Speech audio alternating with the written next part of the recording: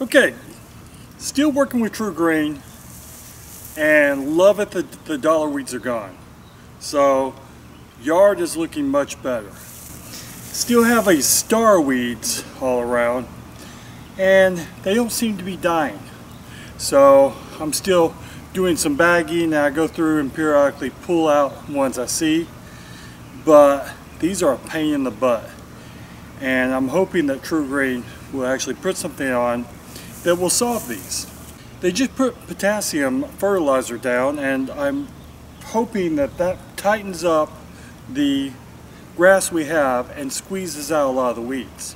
But when doing that, we have a few sprinkler heads that don't go down unless you push them. Well, a few of them got kicked and one got broke. So this one right here is bent. I replaced in the backyard and I have some more to replace. And we'll do that with these 6 sprinkler heads I bought off Amazon. They're K-Rain, not Rainbird, and they're about half the price of Rainbird. So I want to see how these work. But let's go over what the aeration did to our yard before we get into the installation of these.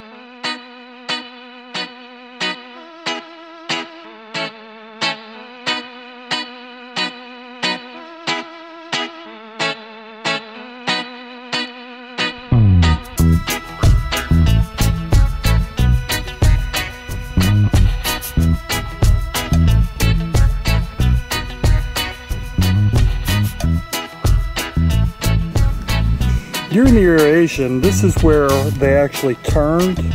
They were on a ride-on aerator and they turned it and they dug up the grass here pretty good. And it was a lot more yellow than this, but it's coming back. Along the edges of our yard is where it pulled it up and it killed a lot of it.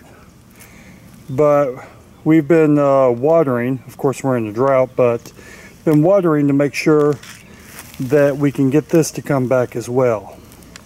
Over here was always problematic, but it turned out much worse after the aeration. Now the yard that was in and substantiated held up really good, but this not so well. We're hoping that with the potassium that you put on and some more water, it will come back. So now that we've gone over the damage done, minus these, let's go fix that sprinkler head.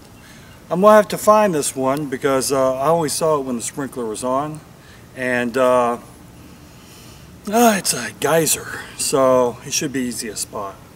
But let's turn the sprinkler on and see where it is. So it's right back behind here.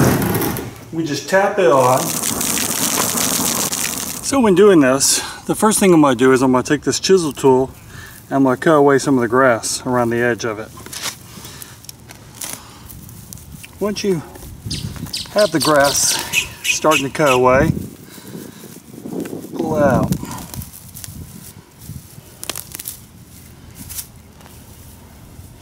While I'm in here, I'm going to raise this one up a bit.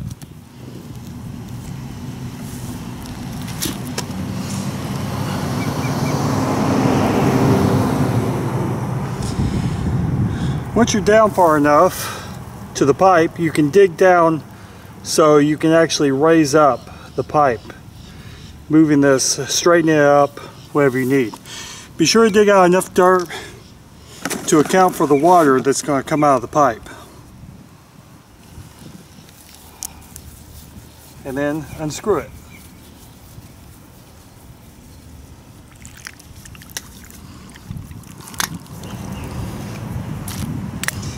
And then quickly screw the other one back in. Try to avoid getting this dirt into the pipe because it will clog your sprinkler head. Tighten it down good, and we're going to raise this thing up some so we can get, because these are only 4 inches tall.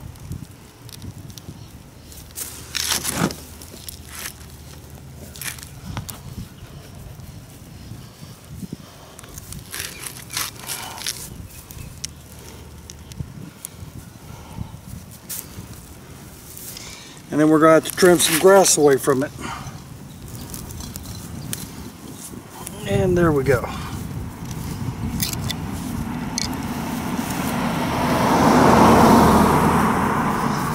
Place our ring back in.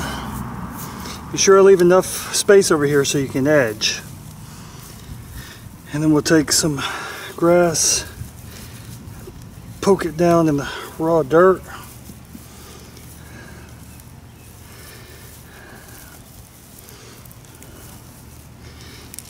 And there it is. Now let's adjust it. Okay, so to adjust these, to adjust the width, you just turn this top right here and it makes the hole bigger. And you screw it in to make it smaller. To adjust the top, I had to use pliers, and then you turn this counterclockwise to reduce the flow, clockwise to increase the flow. These are 360 sprayer heads. To adjust where it's pointing, you just simply turn it at the base. And then you'll get a frame of spray, hopefully how you desire it. Okay, so with any service, you're going to have your problems. And, you know, the results of the no dollar weeds and things like that, and the greener, more fuller yard, I love. Now, the fixing of the damaged grass over where the aeration pulled it up, and the sprinkler heads, not a fan of. But the sprinkler heads, you know, 6 of them I got for about $20. See link below. If you're looking for great swag, cool gear, check out our blog. See link down below. Hats like this, dine in with Danielle, and we are going to come out with holiday gear for seasonal type gear.